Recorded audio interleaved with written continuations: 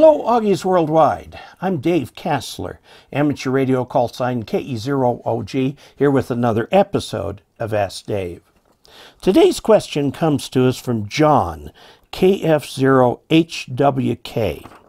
And he says, stupid question number 19. There is no stupid question. The only stupid question is the one that is not asked, because you won't get an answer if you don't ask. Okay. I want to tune a mobile antenna, but I'm concerned about keying in a given frequency range that will interfere with other hams transmissions. That is commendable. There is a set of VHF, UHF frequencies that I can access for this purpose. I'd say any of the Simplex frequencies would work just fine. Don't key up on a repeater input. You can check, let's see, there is a list of repeater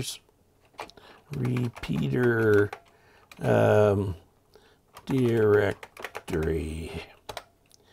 Okay, there's a website called repeaterbook.com. Okay, and the repeaterbook.com, let me put that down here so you can see it. Repeaterbook.com, and find repeater frequencies that are near you and avoid those. Now, your Simplex frequencies vary from state to state, but like 146.52 is a common one. There's a similar one for 70 centimeters. And you are also using, let's see, an Anytone ATD 578 UV3 Pro also has 1.25 meters on it, 220 megahertz, 222 megahertz. So he wants to tune a mobile antenna. He wants to tune on a frequency other people won't normally be using. Unlike CB or GMRS, which have very few channels, 2 meters and 70 centimeters are great big bands. And there's always a part in there where you won't find much action. Go to, if you go to your state's frequency coordinator, they'll have a list of Simplex frequencies, both for 2 meters and for 70 centimeters, and for 1.25 meters too. And just pick a Simplex frequency. There's a great deal of doubt that you'll hear much of anything on there. Go ahead and use one of those to tune up. Now, identify yourself when you're tuning up every so often, 10 minutes. Okay. All right. The radios he's contemplating installing and tuning are the TYT TH9800 and the Anytone ATD 578 UV3 Pro.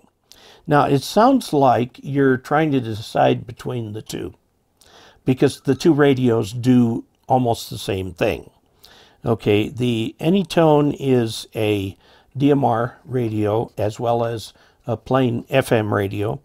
And I would recommend, if you buy that, you buy it from Bridgecom Systems, because they are the one reseller of that radio that actually provides support after the sale.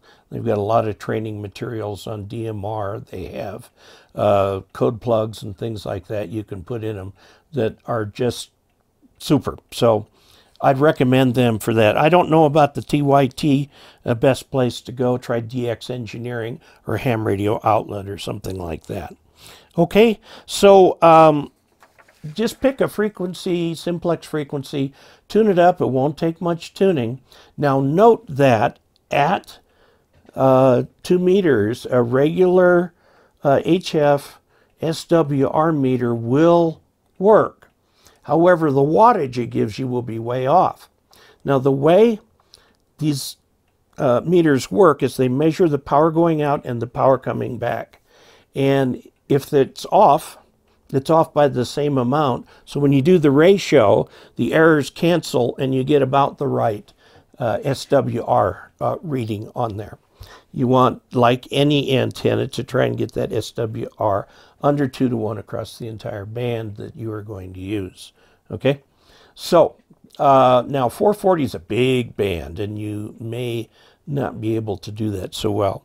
And I'm assuming that you're putting together some sort of homemade antenna for this, because there are ample ready-made antennas for these bands. Also kits for antennas for these bands. They're not always called kits. They just sell you the antenna and it comes in a million pieces, and you put it together, and it should work pretty well, and it should tell you where you can tune up. So that's what I'd recommend. I really want to commend you for wanting to pick a frequency where you will not interfere with other people. So you definitely want to avoid all the repeater input and output frequencies. But Simplex, pick a Simplex frequency about halfway down the list and try something there. And first, of course, ask if the frequency is in use, and then go ahead and do your tuning. It shouldn't take long. Now, note that neither of those radios likes to be key down in a position where the SWR is bad for very long. So tune, take a measurement, turn it off. Tune, take a measurement, turn it off. Okay, until you can get that thing up to where it will work well. Now, both of those radios have what's called SWR, high SWR fold back circuits, meaning that if the SWR is too high, the amount of power put out by the radio will drop. Okay, but don't mess with it too much. Now, one other thing I should point out at VHF and UHF is that a very long run of lossy coax will make your SWR look better than it really is. Remember that it's the ratio of two powers. There's a complex formula for it, but it's essentially the ratio of the power out versus the power back, okay? And if you have lossy cable, the power that goes out, you lose part of it. So when it reflects power back, you lose part of the reflected power. So you got a double whammy there, and that can cause the SWR to look lower than it really is. For if you are the kind of person that's tuning antennas and you want them to work really well, I would suggest LMR 400 cable, or you can get RG213, which is easier to put a connector on. But you can get pre-built cables. I will warn you that the cable will be a lot longer than you think it is. So I would recommend going down to Home Depot and getting a length of clothesline. I suggest clothesline because it doesn't stretch. And then run the clothesline the same route that you will run your coax, identically. Down under the house, up around the outside, around under the eaves, up to the side, up the mast of the antenna. And cut that rope then and take it down and very carefully measure it. And you will be astounded at how much longer that cable is than you think it should be. And then add 10 to 20%, okay? And then order a cable of that length. You can get cables any length you want. DX Engineering sells its own house brand of cable, or you can go to somebody like Coax USA, or is it USA Coax, and get a custom cable there with actual times microwave. LMR 400, you can get actual times microwave cables from Ham Radio Outlet and so on. There are lots of different places that you can get them. Don't get them on Amazon generally, because if you get the cheap Chinese knockoff for LMR 400, it can really cause you problems. I once went to help a friend of mine put in some LMR 400. He was very pleased that he had times microwave LMR 400. I went up and looked at it and went, this is not LMR 400.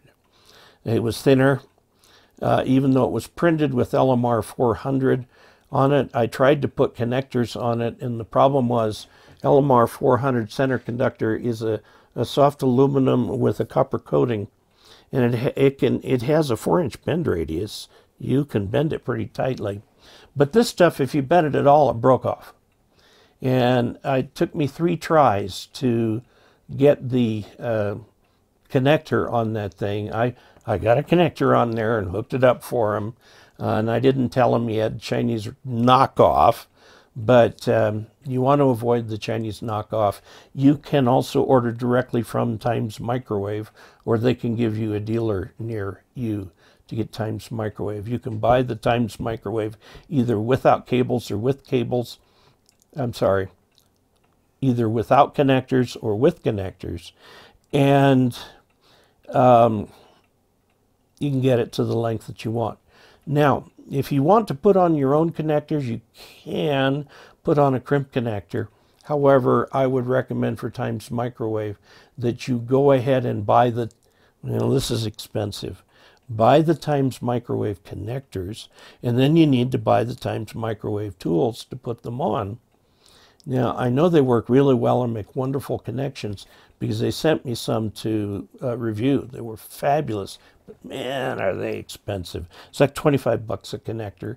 You're going to need one on each end. So, and they were very, very nice connectors.